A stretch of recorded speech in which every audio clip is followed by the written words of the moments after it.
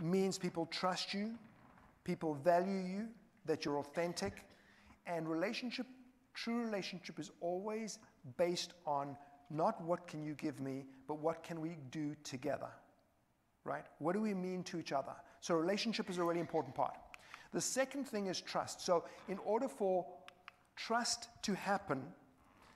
in order for a relationship to happen, there must be trust, okay? Trust is something that is built up over time. Trust doesn't just happen.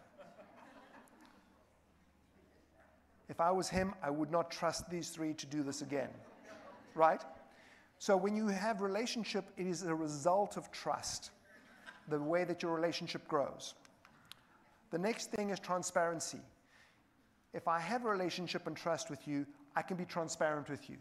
I can have a conversation with you to say, you're really good in this area. I really need you to grow in this area. This is what I'm seeing. This is what I'm thinking. This is what I'm feeling. Are you comfortable with that journey? And if you don't have those conversations, somebody can not meaningfully grow in any way. Now, some people find it very easy to be transparent. They tell it like it is. Any of you people here are that I will tell it like it is people? I'm going to say this gently. There is a better way.